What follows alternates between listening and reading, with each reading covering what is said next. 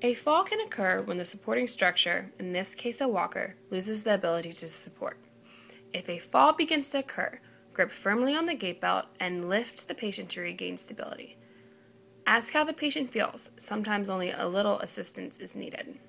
It is important to grip firmly on the gait belt while keeping the patient close and maintaining good body mechanics to allow for the greatest amount of control with the least risk for injury.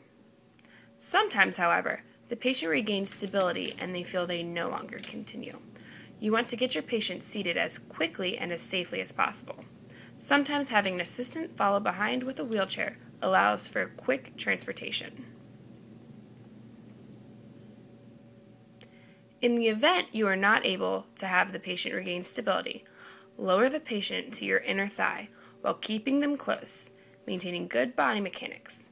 Once your patient is seated and secure, call for assistance.